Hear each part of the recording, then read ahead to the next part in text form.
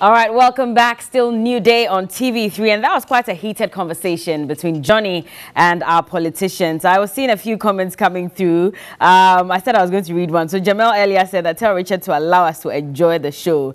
I guess he was interjecting too many times, but I hope that you were able to catch some information in there as well. And thank you to Yao as well for the sports update. Now we're moving on to talk about technology, and I've been a bit big on technology, especially after I moderated a session at Columbia University earlier this year, and so I started reading a bit more about it. Something that's totally new to me, however, is geospace, and that's something I've been trying to, get updated on. And so if you're also very interested in that, then this conversation is for you, because we'll be talking about the Africa Geospatial Data and Internet Conference 2019, and I have some people in the studio to talk about it and to give us more information, just so that you can also attend and hopefully get to learn a bit more about it. But quick one, happy birthday going out to John Assan. This is from Bernard from TV3. He says, God bless you and enjoy your day.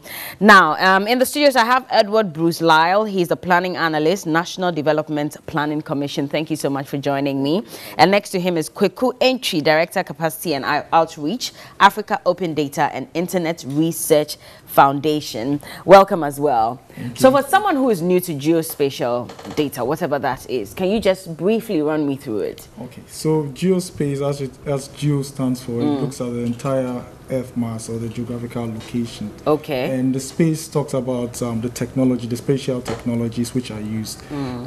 Before, recent past, we'll say, we used to have maps and, information of our geographical locations. And these have been digitalized and improved with various technologies like satellite technologies, with global positioning technologies, which are able to pinpoint and also give information. So it's not just looking at that data as it is, but you're able to interact with it and use it for various purposes. That's interesting. Now, I know that Africa is home to the youngest population across the world, and lots of young people have phones now. That's like one of the commonest things around us. So why is it important to have geospace or to know about geospace in this modern era? Yes, so you rightly put it that now the cell phone or the mobile phone has become the easily accessible technology tool we're able to use. But even with the mobile phone or the cell phone, we're able to use for various purposes. So now easily there's popular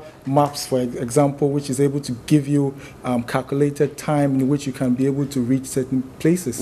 And with that, your device also interacts with other systems, which is also able to give you information, like you're able to download satellite imagery wherever you're going, and even weather updates and other things. And when we get time, we can talk about how we are using and applying these technologies, not just in areas of economic activities, but also in utilizing these tools, so also for food production and also other means of industry. Okay, it can be used for all of that. Because I was telling you earlier that I was in Ashesi some time back, and there were these students, I think from UMAT. So they came up with this technology. I guess it's geospatial as well. So what they do is you enter the details of your location, and instead of it just pointing out to some box that says this is your location, you can actually see the house. So you see the roof, you can see everything around, and I was very impressed by that. Yes, and I mean it's quite interesting because what is even being used, for example, in agriculture, for example, in which now we all know about these technologies. Even in terms, we go to entertainment weddings, now we have drones, but we even have drones which can be able to go and take soil samples to able to determine the humidity and stuff, and this is able to communicate. We're able to know what plants to plant and the harvest times, and even see how and where to be able to utilize and get bumper harvests, for example. So, and these technologies are being used by other countries, by other entities. And what we are planning to do for this conference is bringing everybody on an equal footing, you understand, so that we are able to come together, both from Africa and also expertise from all over the world, and we're able to use this in Africa for ourselves. Because somebody can be doing something in La Côte d'Ivoire, Burkina Faso, Niger, South Africa, and we might be doing things which other people do not know. And once we come together, it makes sense. So Edward, essentially what Kweku is alluding to is that with geospatial information technology and data available to us because of the technology that we'll use for analyzing economic activity. Yeah. That data, that geospatial information data will give us opportunity to be able to plan better for our communities, plan better for our settlements, and also probably take certain decisive decisions on policy that is required for us to develop.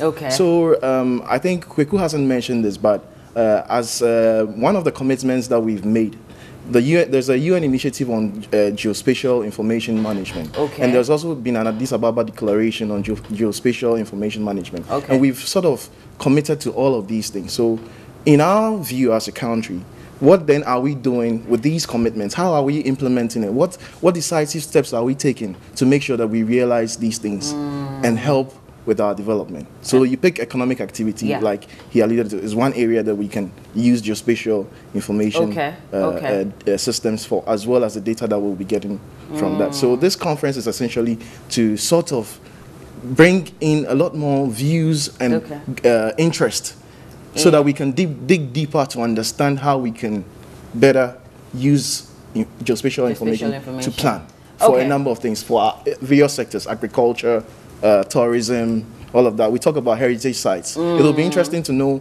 on using location-based services where our heritage sites are placed and how we can add value to them. To that. I guess it agrees with your theme then, shaping Africa's digital future. That's interesting. But let's talk about AI now and 5G. 5G is not in Ghana yet, but it's been launched around. I don't know what's delaying. We should be there by now.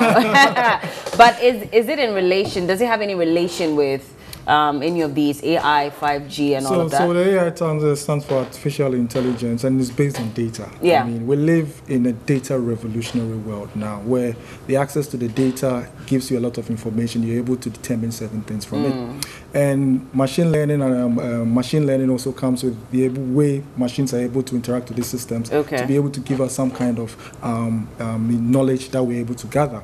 And as part of the conference, which will be led by Survey West Africa, which is also part of NASA, we're going to have some sessions and training workshops to also bring in people like Edward was talking about, even our planning, for example. Yeah. We can be able to bring in people from across Africa. We are doing trainings for them so that we use this technology and say, okay, this is what we have. You can be able to apply this in your various fields of activity and your work, which you can be able to improve our communities. Yeah. Because right now, we want to be at the click of a button. You can be able to access the information, also interact with it and see what you can gain from it. You know? Okay. For those of us who like to sleep, can you come up with a technology that enables us to still be on air whilst we're in bed? So I'm in bed, but then there's like I don't know what it is on air, making it look like that's me. But tell me more about this event, event that's happening. So what are the key aspects that you'll be focusing on?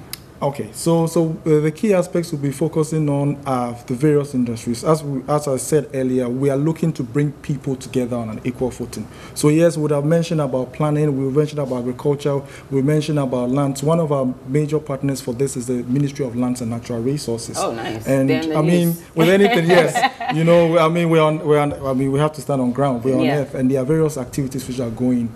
We're also looking at industries like the water and sanitation, the construction industries.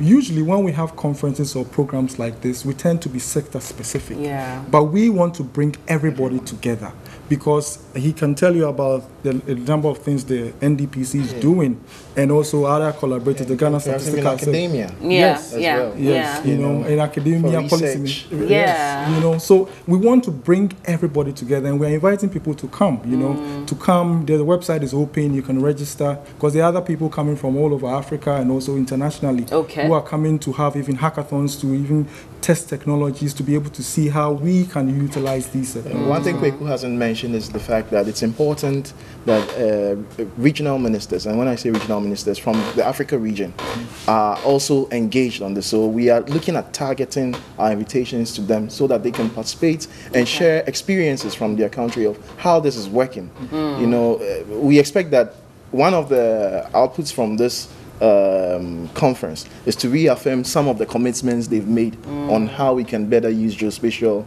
technology for development. So it's actually a wide array of and I'm just thinking of a lot of things. The fact that you mentioned Ministry of Lands and Resources, is there a way that we can come up with a technology that can spot those areas where they are smuggling those rosewood and immediately, send some robots to arrest them. Human trafficking. It is possible. You know how you can easily locate some of these missing people, stuff like that. I feel like we should start getting to that point where it should be easy. It is possible. Yeah. Just before I was coming in, I was reading on one of the documents that we are pushing or monitoring its implementation, which is the agenda for jobs. Yeah. It's a medium-term policy framework document that we have. And one of the sections on human settlement talks about certain areas that we have, for instance, slum upgrading, areas where people don't have access to water, areas where you have poor sanitation conditions. It'll be interesting to know if we have location-based services to identify some of these areas and what are the households. There is a talk about some 388 households that do not have some of these certain facilities, as well as a certain percentage of the population that do not have access to electricity, for instance. So you want to identify, for instance, where these households are located. If on a map, location-based services can help you to do that.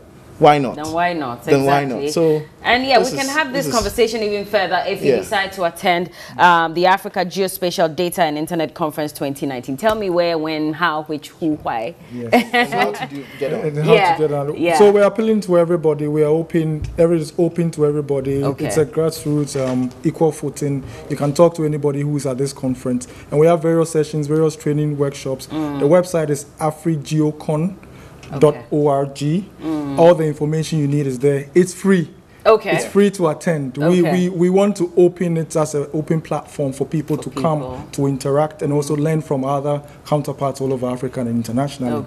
And we are collaborating with a number of entities like the NDPC, the Ghana Statistical Service, Ministry of Lands, Global Open Data for Agriculture and Nutrition, and also we Survey West Africa, which is an initiative by the US NASA and also USAID.